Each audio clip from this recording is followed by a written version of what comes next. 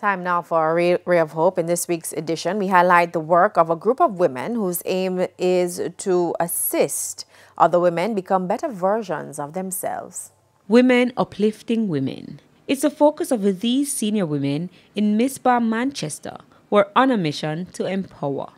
Dubbed the Women of Manchester, the group tasks themselves with helping others find gainful employment. Vice President Denise Walter says that through special projects like agriculture, sewing and baking, women are able to earn an income. We're growing seedlings for the ladies to take home and plant, or sell the seedlings and make money to buy more seedlings, more potting soil, more fertilizer. The group, which was formed 10 years ago, started out with 33 members, many of whom have benefited from different projects over the years.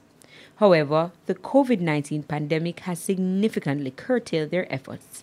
Recently, some of the women have regrouped to rekindle the initiative. We have probably 10 people here today that we think are really dedicated to the idea of working from scratch again. Ms. Walters says the greenhouse was provided so the women can have a vast space to work. It would be easier to grow millions of seedlings and put them out and sell them and start again on a rotational basis than to use the limited land that they have in their backyards. And since rekindling, work has been bountiful for the women. Just last night somebody called and wanted us to propagate 9,000 sweet pepper seedlings on a continual basis.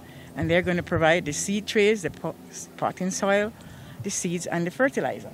Somebody down the road asked us if we would sell onion seedlings continually to them. So we have jobs. Project manager and beneficiary Levina Miles says that since joining the group, she has grown to love farming. Ever since I've become a part of this group, I've been empowered because I have no idea about farming and greenhouse, shadehouse thing of sort. But coming here, being around the women of Manchester, I have learned a lot. Ms. Miles says besides gaining employment, she joined the group in a bid to enhance her surroundings.